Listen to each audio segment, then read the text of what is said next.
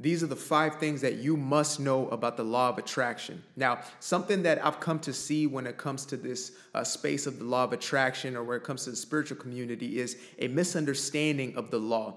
Most people are seeing this as a tool, as something that you could turn off and on, something that you can use only when you want to benefit yourself.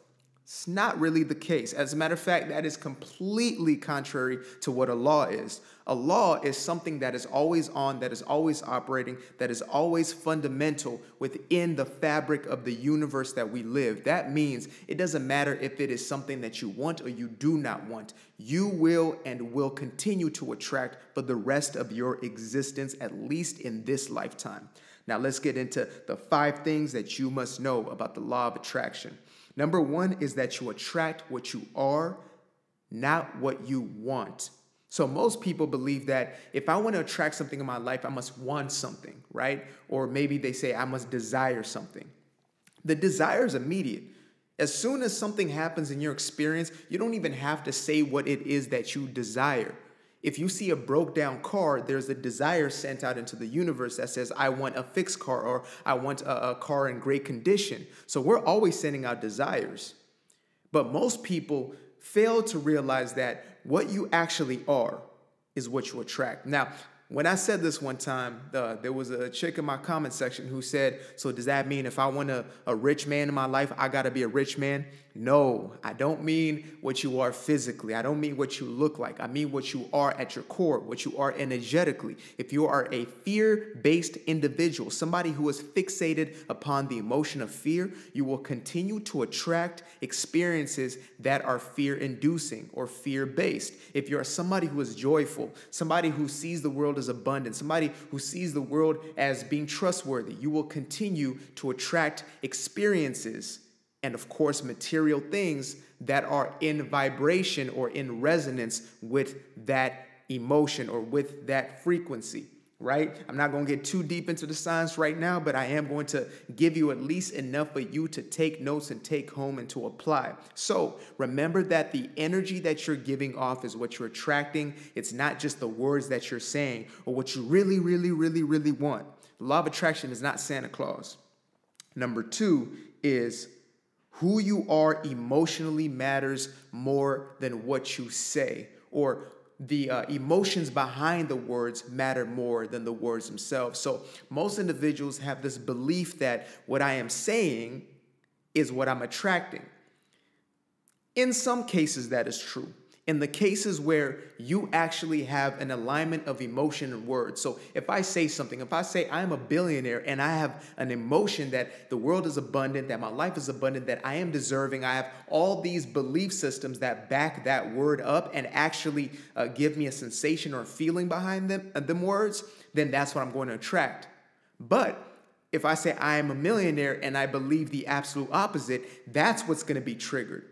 Right? So if we're getting into affirmations, which I'm not going to get too deep into now, but if we're going to talk about that, when we are affirming things, we want to find affirmations that we can actually believe, that we resonate with, right? And the more we repeat those to ourselves, the more we put ourselves in a good feeling state, then the easier and easier it will be to believe in, greater and greater manifestations, or greater and greater affirmations, right? So again, the words that you say are not necessarily what matters, because the universe doesn't speak language. It doesn't speak Mandarin. It doesn't speak French. It doesn't speak English. Hate to break it to you. It does speak frequency. It does speak emotion, which is energy in motion. So focus on the emotion and not on the words. Number 3 is there is no law of exclusion. Now, Abraham Hicks is one of the best teachers around this space, right? She's the one who put me on game when I really got into the space at first. And what she essentially explained is that you do not say, like, let's say, I don't want to get sick, right? Or I don't want to be poor. The law of attraction is only picking up, again, the energy that you're emitting. So when most people are saying they don't want something, they're focused upon the energy of not having that thing, or they focus upon the fear base as opposed to the hope base, as opposed to the belief base, right? So when somebody says they don't want to be sick, what is the image in their head? It is most likely of sickness. When somebody says, I don't want to be poor, what pops up in their head? It's mostly of them in poverty or in some type of poverty imaging is coming up in their head, right? Maybe somebody living under a bridge or somebody begging and having to sign up or hunger or whatever it may look like. So therefore, since the law has no exclusion and it only picks up what we do desire, it is of our best interest to only focus upon the things that we desire. That is it. Don't make it any more complicated, right? But please, for the love of yourself and your own life, stop yourself from speaking and focusing upon the things that you do not desire. I promise you, it is not going to get you anywhere. And I see more people than not doing this. And I used to do this before I was completely aware of what it was doing to me. Now, number 4 is you attract what you hate, and you attract what you judge. You attract what you resent just as much as you attract what you love or what you believe in, right? What you have hope in. Now, many people find this to be a more difficult one to accept because we love to hold on to these negative emotions, right? We're addicted to the negative emotions in most cases. Why? Because we're used to them, because they are comfortable. Therefore, if resentment is comfortable for you, right? If judgment of self and others is comfortable for you, you would rather stay there than actually change that behavior from the inside out. Therefore, people continue to attract from a place of what they're holding on to. So if I am judgmental, I am going to attract judgmental people into my experience, right? I'm going to attract more of those things that I'm judging myself upon. So if I judge myself upon not looking good enough, I'm always going to see myself in a perspective where I'm not good enough, but I'm also going to get experiences that are going to validate or justify those belief systems. If I'm somebody who hates people or who has hatred towards specific individuals, I'm attracting from a state of hatred. So just imagine the experiences that I'm going to bring into my situation. This is why sometimes people say, why do bad things happen to good people, et cetera, et cetera.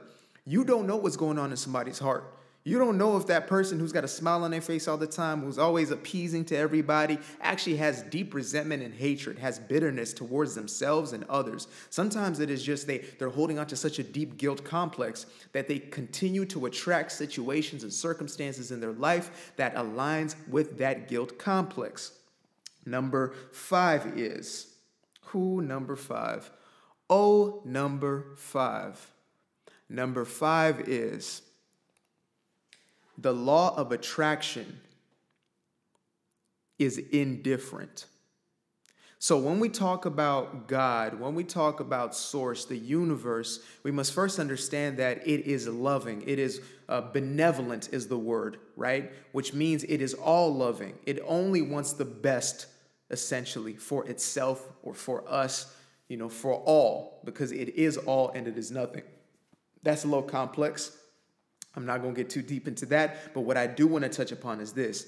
It is also indifferent, which does not mean it does not care. It actually cares, absolutely. It cares about every finite detail. The details we couldn't comprehend, the law cares about, right? The Lord cares about. Law and Lord are actually interchangeable words. That's for another time. So, this is important to understand because some people think to themselves, why would these bad things happen? The law must be evil. Or why are these bad things happening? God must not care about me. The source of the universe is untrustworthy. When in fact, it is ourselves who are creating these situations, these circumstances out of our own belief systems, out of the emotions and the thoughts, the images or the imagination that we hold on to. We are the ones who are projecting our own selves into the world and then judging it according to what we then see as circumstance.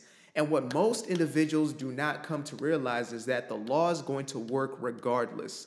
The law is going to work regardless. Whether you are somebody who is absolutely self-deprecating, if you're somebody who shits on themselves all the time, or if you're somebody who is always loving on yourself, always seeing the best for yourself. I'll give you a great example. There was an example which Abraham Hicks gave of a woman who had come into one of the seminars and she said, man, I got this friend and she's always working so hard. She's always working so hard and barely able to make ends meet. But she used to take care of her boyfriend and her boyfriend had everything done for him and he didn't have a job and he didn't do nothing, but he always was taken care of. And basically this couple eventually broke up. The woman was in the exact same situation, always toiling, working hard, struggling. And as soon as they got out the relationship, her boyfriend, who was doing nothing during that relationship, ended up getting, I believe, some money from a relative who had passed. And I believe it was around $1 million, $1.5 million or something like that, right? But it was more than $1 million that they received as soon as they broke up. And basically, the woman who was explaining the story said that her best friend was screwed. And how is the universe, kind of benevolent or loving? Well, Abraham Hicks said to this woman, that man must have had a belief system that he's always taken care of. Whereas her friend obviously had the opposite, where life has to be a struggle, where people take advantage of her, etc., right? So again, it is indifferent. If you hold on to a belief that I'm always taken care of, whatever that looks like, that's how life is going to meet you. If you believe that life is supposed to be a struggle, you could look like the good person on the surface, right? You could look like the person who's so caring and altruistic, but if you're holding on to resentment and bitterness and have a belief that people take advantage and, you never get yours, etc., that is exactly what you will continue to perpetuate as your physical experience.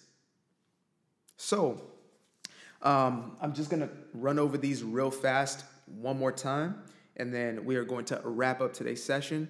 Make sure you guys subscribe to the channel if you got value from this. And I actually got a few products out, some of it being this merch right here. So if you want to support, I'll make sure to leave a link in the description of this video. We also have courses out, etc. I just put out a journal for those who are in their self-love journey, so we'll get into that. But first, I want to brush over these. So the 5 are, number 1, you attract what you are, not what you want. Number 2 is the words are not as important as the emotions, unless the emotions and the words link or are resonant. Number 3 is there is no law of exclusion. There is no I do not want.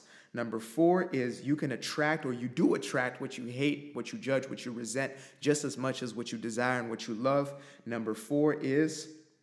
Oh, that was number 4. And number 5 is, the law is indifferent. You can use it for good or for bad, for your own good or for your own destruction, for your own empowerment or for your own disempowerment. Now, like I said before, I'm going to leave a few links in the description below to make sure that you guys have access to resources that I and the team will continuously be putting out to you. I appreciate you for your time. Much love, peace. Namaste and namaste go.